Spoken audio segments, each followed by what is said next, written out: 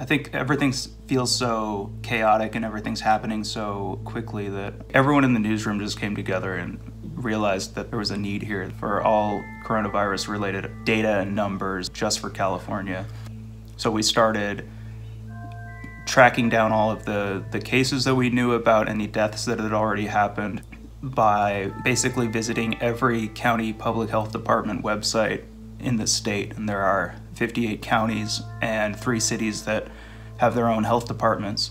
Every weekend, we still do our best to survey these counties for new cases and new deaths, but just a lot of them don't update over the weekends. We have these 7-day average lines that will help us show that and reduce some of the noise in the data. Really what shows best that the exponential growth of the virus is this cumulative cases by county chart.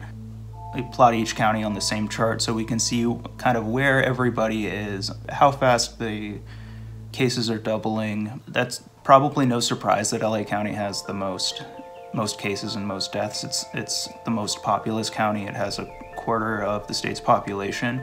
We've also seen really sharp growth recently in San Bernardino, Riverside, San Diego counties, as well as the Bay Area and the Sacramento region. So we know very little about the people who have died.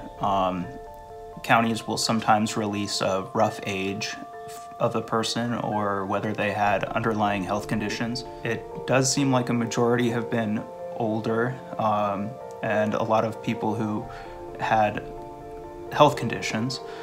That isn't to say that young people aren't getting sick or young people aren't dying as well. In terms of the most confirmed cases, California ranks 5th in the nation.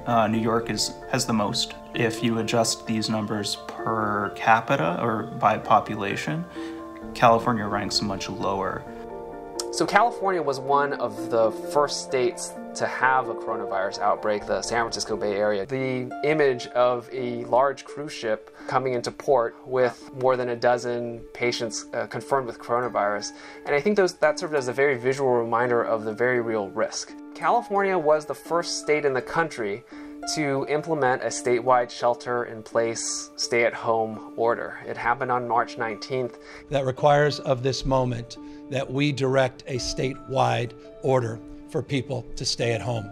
And a lot of people have credited even just a day or two of staying at home can make a huge difference in curbing the spread of disease. You know, this is the worst pandemic globally in the past 100 years. We haven't seen anything like this in our lifetimes. This may feel very jarring and very uncomfortable and very disconcerting, and we all want to get back to normal as soon as we can.